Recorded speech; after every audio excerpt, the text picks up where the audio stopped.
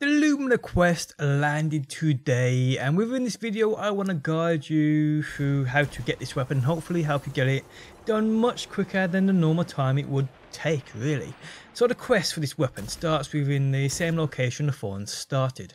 So load into the trust lands upon the EDZ and make your way to the salt mines. Basically head behind the church and follow the path I take on screen now if you don't know the way.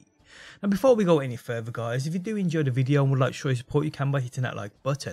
And if you are new around here and enjoy daily Destiny 2 videos, be sure to subscribe. Also guys, if you need help with Destiny, no matter the platform you play on, PC, Xbox or PS4, or just want to chat in general about the game, join my Discord, which is linked within the video description. Okay, so you will eventually come to this chest, open it and the quest for the Lumina starts. At this stage you will obtain something called a system positioning device. This thing basically tells you where your chest will be.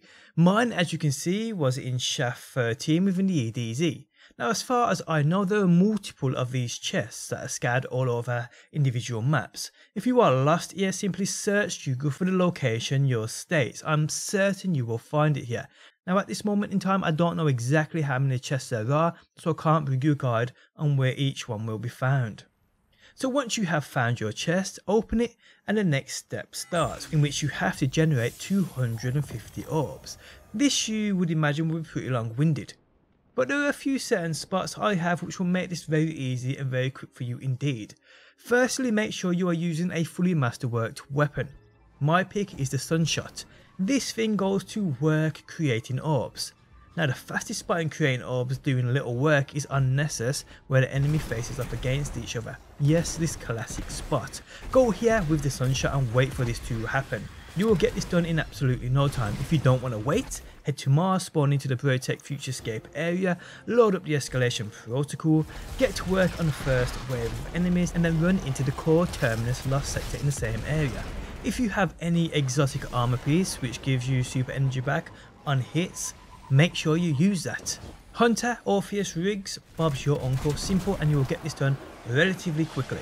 So in doing that you are rewarded the Rose hand cannon, and this step requires you to restore its perks.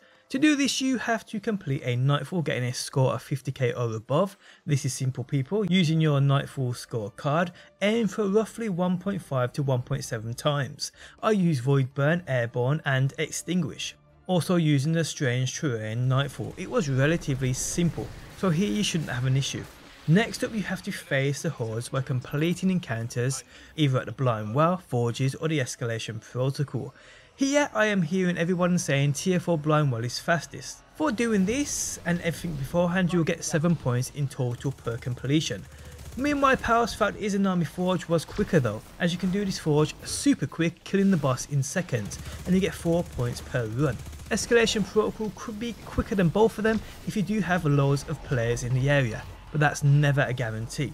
And the third step is to defend the light by defeating multiple enemies without reloading. To be honest, while doing the other two parts of this step you should get this done. I used the Crimson for the most part and got this done literally within minutes. So once you have done the 3 steps and restored the Rose's perks, the next step is to complete activities. Wielding the rose while completing these activities gives you more progress. Here me and my teammates just loaded up the Lake of Shadows strike on the EDZ. Doing this, which you can literally get through in about 5 minutes, even quicker, it gives you 12% A time, meaning you'll get this done in absolutely no time. The next step in my opinion is the hardest, it's the strength in number stage. Here you have to generate 50 orbs, that's easy and you can do this within the same locations I mentioned earlier. You then have to get final blows on Guardians, which I did in Crucible. I believe it's 20 altogether, but teammates using hand cannons also give you percentage. I did this literally in one game. But then you have to enter Gambit and kill an invader before he kills any of your teammates. Here guys, I suggest going into Gambit Prime, as the enemy team evades way more than in standard Gambit. I was lucky enough to come across a team who were on this exact same part of this quest, so we were just helping each other out. Strangely enough though, sometimes killing an invader at this step doesn't always work. What I found was if you earn the medal Not On My Watch, this step completes. As you will see on screen now, I killed an invader, this thing didn't proc. Then I did it and got this medal and then it worked. So I ain't sure what's going on here. I did these in reverse order to I stated though people, I just wanted to get that Gambit part out of the way. So once you are done here people, the next step is the final step of the quest, and this is to enter the World of the Thousands with rolls equipped and reclaim light by shooting crystals which are all over this strike.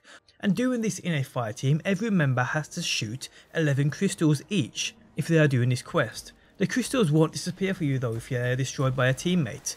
And there are loads of these crystals within this strike people, you literally can't miss them. And you can also only shoot them with the rolls. So once you have 11 crystals each people in your team, everybody's got them done, go on and kill Zoe. In doing this you are rewarded the Lumina exotic hand cannon, which to be honest guys, I'm actually really enjoying. The weapon feels great and snappy.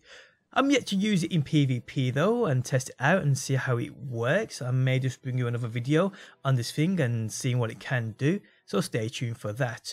But yes guys, this is how you get the Lumina hand cannon. I hope this guide helps you out in any slight way possible. If it allows you to do a step quicker, then my job is done. But on that note, we have come to the end of the video people. If you enjoyed the video, leaving a like really does help out. If you are new around here and enjoy daily Destiny videos, be sure to subscribe. And if you never want to miss a video I upload, you can turn notifications on by hitting that bell button. But guys, thanks as always for stopping by. Hopefully you enjoyed the video and hopefully I will see you on that next one.